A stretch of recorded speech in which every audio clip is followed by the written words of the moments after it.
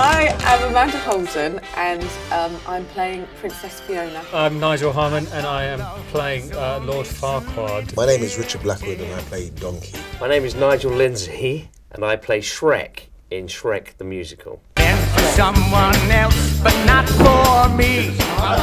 Oh, it's fantastic. I mean, to get the chance to play a great big green farting burping ogre who's known throughout the world it's a real privilege. It's going to be a massive stretch for me playing a princess. Massive.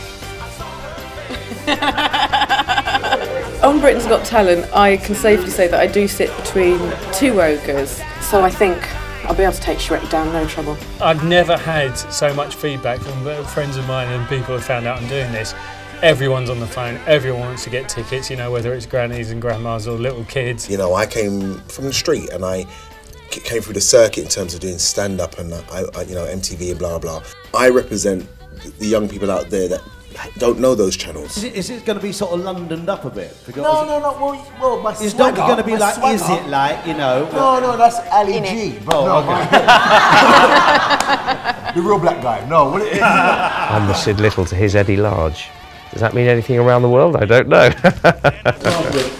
Rather like The Simpsons, which is, you know, I think one of the best, probably the best cartoon series ever written. It can appeal on all different levels. I think the kids get Shrek, the Shrek that they know and love, but there's something for the parents as well. Although this is a family show, do not make the mistake of thinking it's just for kids, because I personally wouldn't be doing it if I thought that. The songs are deliciously ironic. They've assembled an incredible team and stylistically and design-wise, it's unlike anything I've ever seen before. I mean, it's going to be huge, but I can't allow myself to think about it. How I'm going to stay sane looking in the mirror, probably not. I'm not sane now, so it won't make any difference.